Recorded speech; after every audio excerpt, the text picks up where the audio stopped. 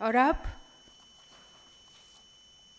बारी हमारे दिल्ली विश्वविद्यालय के कुलपति प्रोफेसर योगेश सिंह जी को सुनने की, जो आज के कार्यक्रम की अध्यक्षता कर रहे हैं। सबसे पहले तो मुझसे पहले बहुत लोग बने हैं।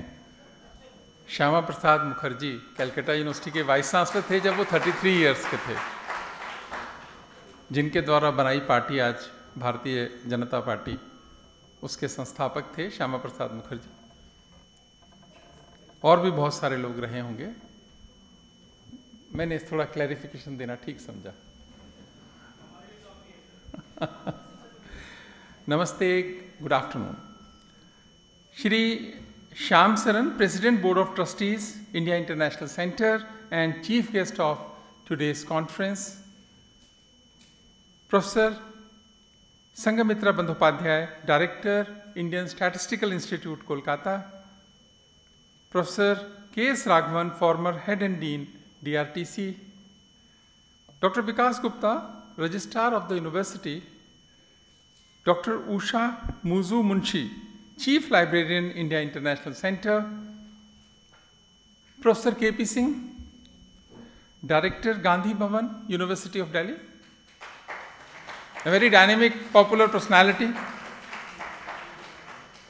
honorable members of the Executive Council, Academic Council, Finance Committee and other statutory bodies, principals of different institutions, head of the departments, respected faculty members, distinguished delegates, invited guests, officers and officials of University of Delhi, my dear friends and students, good afternoon to all of you. Just now a good news has come. NIRF, National Institution Ranking Framework.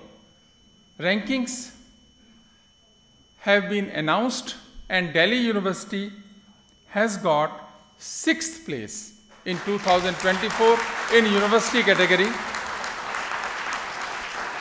and last year our rank was 11th. So this year 11th to 6th.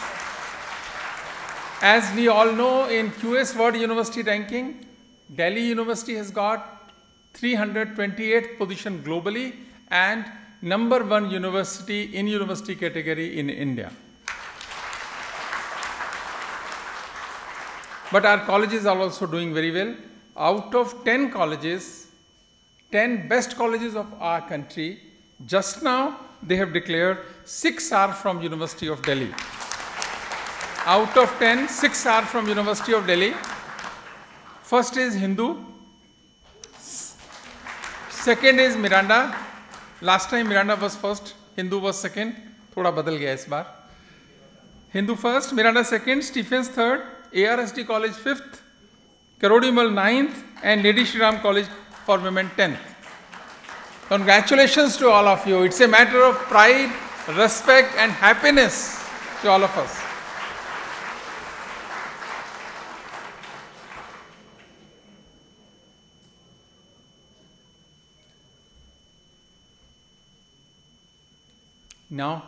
Now is the time to remember the contribution of Dr. S.R. Ranganathan, the first Padma Shri of University of Delhi and a renowned scholar of library science. This conference is organized to honor the 100th anniversary of Dr. S.R. Ranganathan. He was an outstanding scholar, no doubt, no debate on that. He has done extremely scholarly work and innovator of many strategies and tools of knowledge management. That's why when the Department of Library Science and other associated organizations, they wanted to honor him, remember his contribution, they decided to organize an international conference with a theme, Artificial Intelligence for Knowledge Management. Artificial intelligence for knowledge management, these two words are interconnected. These two words are very important, and if they join together, then many good things happened. Madam has explained the importance of artificial intelligence, different applications, very, very effectively. But when we say the knowledge management, we use AI in knowledge management. It means improving content creation, content management, and content discovery in many ways.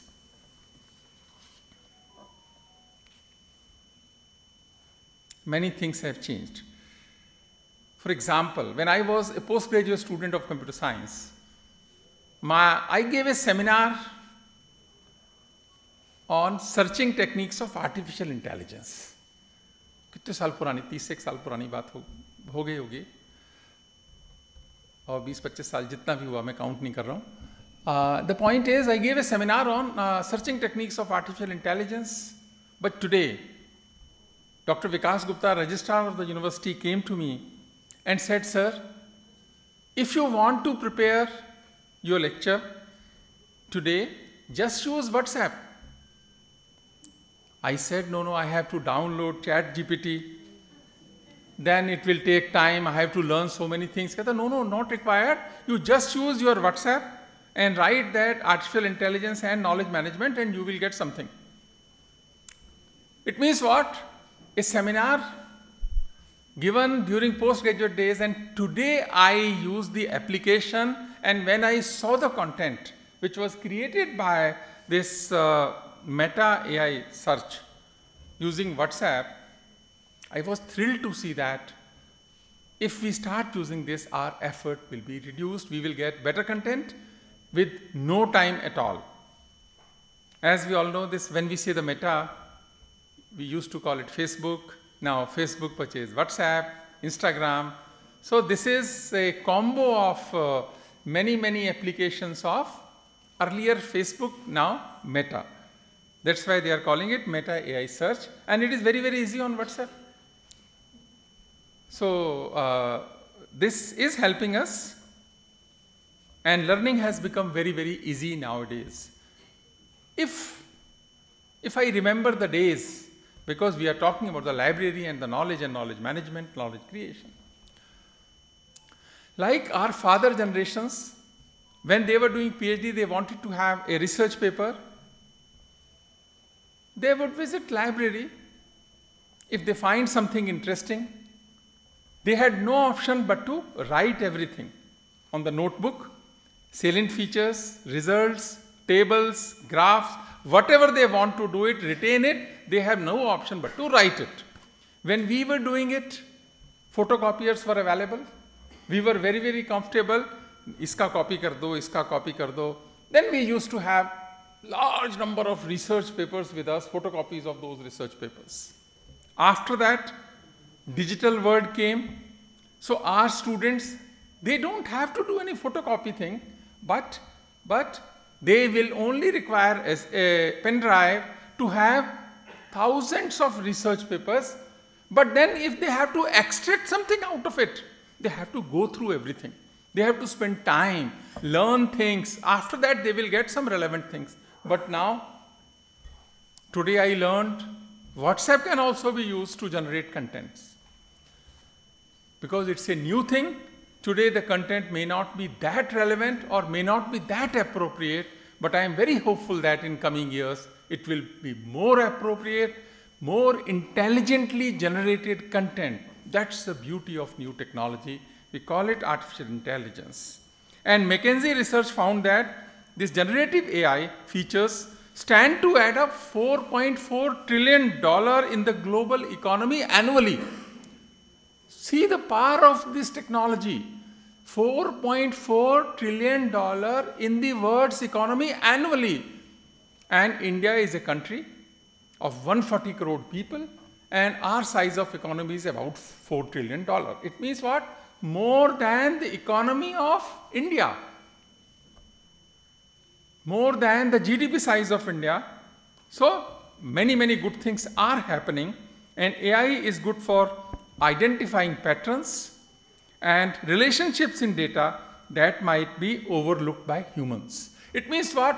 Whenever we have to go for details, whenever we need some precision of the data, this technique can be used, and in many fields. Like for example, if I have to give an example, in detecting early stage cancer.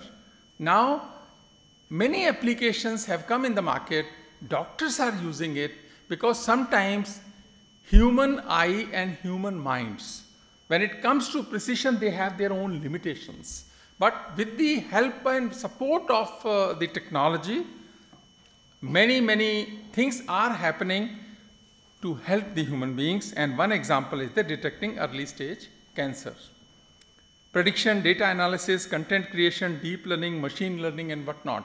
मैंने थोड़ा बोला, madam ने बहुत सारे शब्द बताए थे ऐसे ऐसे, where this technology is helping us. AI, machine learning and data science, all are very important for our country, and experts say that these three words, AI, data science and machine learning, will add $1 trillion in Indian economy also by 2030.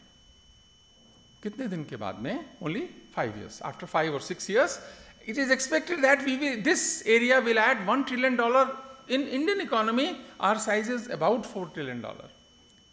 See, more than 20% share will come because we have to work very hard. Indians are doing very well in this area, but if we will keep on doing it, we can do wonders, and we have the capability and capacity to assume leadership in some of such areas. And if we fail to do so, the others who will follow us will not forgive us for our tardiness and negligence. We missed many opportunities in past. When industrial revolutions took place, India could not take part. We have thousands of reasons to justify that there were Britishers were ruling us, we are having many problems, so we could not take part, understandably so also. But then IT revolutions took place in last century.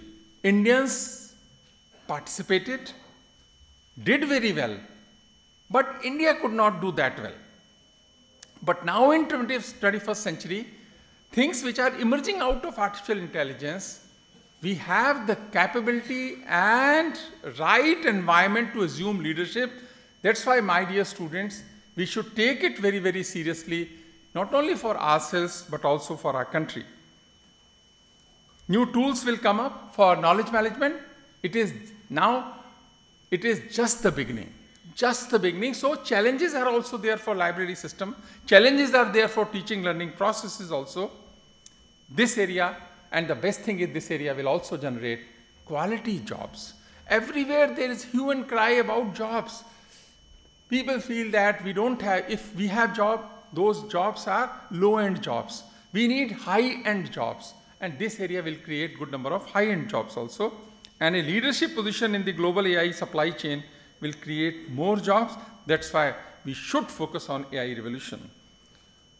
I just want to share one data that India generates 20% of the world data right now. हम कितने हैं? 18% हैं दुनिया की population के, और we are generating 20% of world data. जितने हैं उतने ही कर रहे हैं generate. But we host only 2% of the data centers of the world right now. It means what? इतना generate कर रहे हैं, but we don't have the mechanisms for storage. We are dependent on the servers installed elsewhere. That's why now time has come to take action in such areas also, so that we will be able to preserve, protect our data in our country. That's why next 20 years are very important to become true tech power. India should become a technology power. We cannot afford to be on periphery. We cannot afford to be complacent. It is the time for bold actions and big dreams. Time is right. We have right kind of ecosystem in our country. We have good number of success stories also. Many success stories are inspiring young and bright minds of our country. So we have now time to act now. AI will probably one of the biggest wealth creating sector for our country. One of the biggest. Second is energy. First is this area, artificial intelligence, knowledge management, knowledge creation, and second will be energy. So both the areas will provide quality jobs to Indians. But here there is a challenge, because when we go for any search, how can we remove linguistic barriers? This is a challenge. Because when we talk about the Bharatiya Gyan Parampara, when we talk about many such things, then those are in Sanskrit, Pali, Prakrit, one aspect. Second is, India is rich of languages. We have so many Indian languages, but when it comes to the search, right now there are many challenges. Time has come to think about that. How can we remove this linguistic barrier? If we are able to do so, then this will be more meaningful for Indians, and then that model can be replicated in other countries also. But primarily in today's environment, it is based on English language and few other languages, because if you go for translation also, then also this linguistic barrier कई बार होता है ना, अर्थ का अनर्थ करता है. It's a challenge. And advancement in AI and ICT will widely used for organizational change in knowledge management. But we have to change our mindset of the people responsible for knowledge management.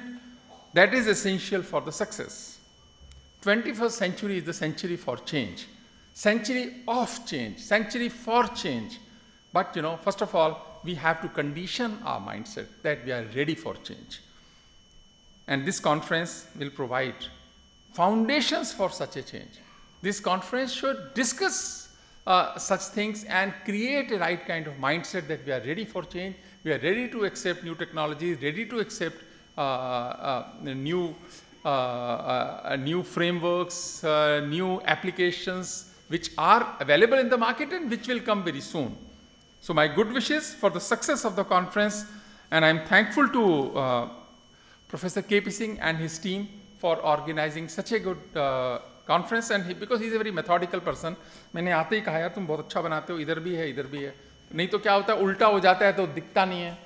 उसके बाद बहुत अच्छा सा इन्होंने सब बनाया हुआ है.